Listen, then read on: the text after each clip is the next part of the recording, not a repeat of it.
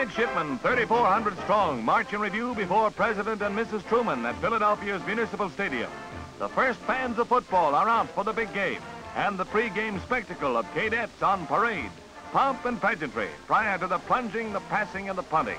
And now, a salute to the colors and to the new spirit of unification among our armed forces. Defense Secretary Johnson and Attorney General McGrath, Navy Secretary Matthews, Admiral Holloway, General Taylor, and Field Marshal Montgomery see the pre-game pageant of floats and banners inspired by the intense rivalry between cadet and midshipmen. Army is rated a 14-point favorite, and 102,000 fans expect another close one like last year.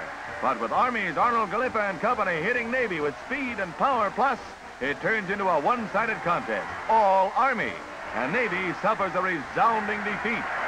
Galiffa looking for a receiver. Visual grabs it for a first down. From the 5, Stephenson goes over, and a fumble doesn't help Navy. Nothing seems to help the Navy today against a terrific Army team playing almost flawless ball, both on defense and on offense. Stephenson alone picks up more yardage than the entire Navy attack. Another standout is Galiffa, master of the tee and the toss.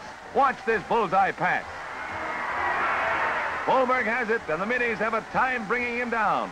A few plays later, Galiffa gallops around end on a quarterback sneak, and it's 6 more points for the West Pointers.